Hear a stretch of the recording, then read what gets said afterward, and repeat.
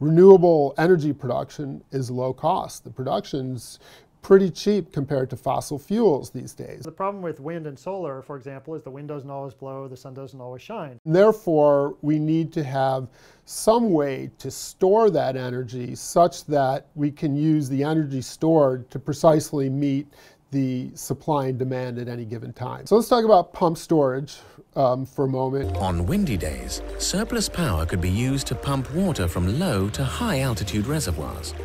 This water could in turn be released to generate power on days when demand is high and wind levels are low. This cycle can be repeated over and over again. It scales very well. It allows long-term storage. It's the lowest cost solution that's currently available on the market. And there still are opportunities to either expand existing pump storage plants, repower existing pump storage with new technologies, or potentially develop some new pump storage plants. The market has turned towards battery storage. Battery is an old technology. Sitting among rustic scenes on a wind farm north of Adelaide, the Hornsdale Power Reserve, or Tesla Big Battery, has been mocked by critics since day one. The naysayers said it was a waste of money, but this big battery is already playing a key role in stabilising the grid. And it's doing so with a speed, precision and agility that's never been seen before.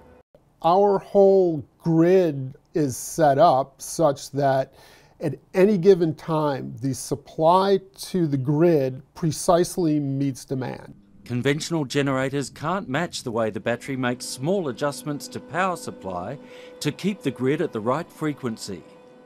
This is the market operator's instruction. This is the response of a conventional power station. The battery is far swifter and more accurate. Utilities are just starting to see the point where they do a side-by-side comparison of a life cycle cost battery, and like, hey, that pencils out. That's at or slightly below the life cycle cost of a combustion turbine. The battery storage technology looks to us like the solar industry maybe 4, 5, 6 years ago. And if it does follow that same trajectory, we could be into grid-sized storage in a fairly big way by the middle of the 2020s, certainly the end of the 2020s. In Arizona these days, between the hours of 11 a.m. and 2 p.m., we get negatively priced electricity from California. There's so much solar being produced in California, they can't use it all. They push it to Arizona during those hours and pay our utilities to take it off the grid. So when California exports to Arizona in excess of PV, maybe Arizonans can have their electric vehicles intelligently charged to absorb that at a very low cost. We've been looking at these vehicles as not only charging from the grid, but also providing power back to the grid during periods of emergencies or during regular operation to maintain the reliability of the power system. There is a very large effort here and also, of course, in many states about using the buildings themselves for storage. Buildings have thermal energy, so you can think of them as thermal reservoirs by turning on and off air conditioners and adjusting the load this way. So this is like distributed controllable loads rather than distributed energy source. We've just got way too much wind during the spring.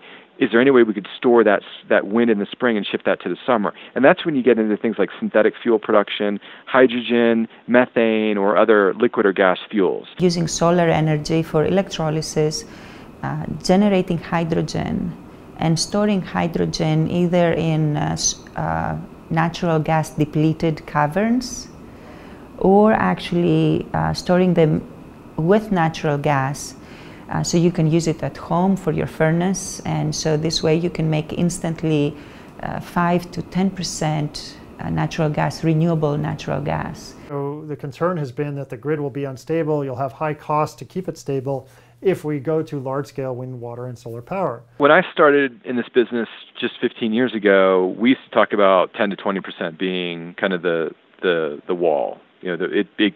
People used to talk about, it gets really hard at 20%, and you just can't do it beyond 20%. 37% of our electricity production is done by renewables. The vast majority is done by wind and photovoltaics. And I can tell you what, the grid is extremely stable. We have grid disruption a year at about 12 minutes. So 12 minutes a year is effectively nothing. Well, actually, nobody really talks about a hard number anymore. Again, 80% is a very notional number. I mean, people might claim it might be 90. People might say it's 60 or 70. But that's kind of the mental model that we use at this point as to where we think that the real challenges or challenges that we don't really understand really start to kick in.